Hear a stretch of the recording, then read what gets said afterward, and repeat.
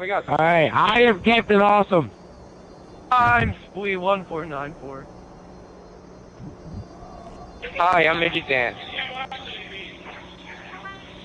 That's my parents yelling. Shut up for a second! And this monitor mobile is because he's not. Oh my god, I fell! Alright, this is a trampoline, and, you know, we got this box floating up here, so I'll explain this first. It requires 2 people to get a box to float.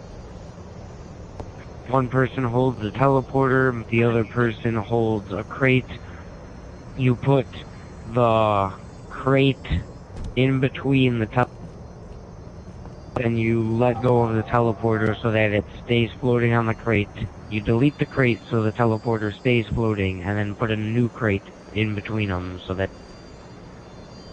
So that's how you get this crate to float. Then you jump off and land on the teleporters that are down here. And these teleporters are all 2-way receivers. They all are on the same channel, and they are all pointing up so that when you exit them, you exit up. And if you're a host, you bounce higher than everyone, so that's fun, I guess. Potter. And this is just trampoline fun right here. Whee!